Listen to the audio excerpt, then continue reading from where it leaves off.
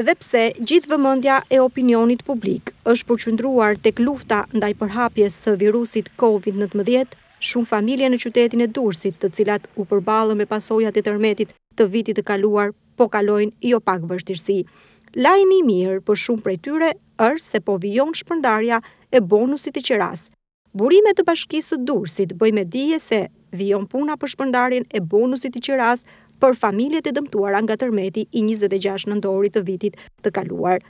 2879 familjeve u ka kaluar kësti i tretë, i cili ka filluar të lëvrohet javën e kaluar, ndërsa për 3783 familje kanë marrë 2 këstet e para.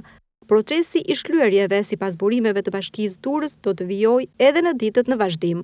5451 familje janë në 3 lista paraprake të miratuara nga Këshilli Bashkiak, nga të cilat përveç familjeve që kanë marrë 2 këstet e para, po u lëvrohet dhe këstri i tretë.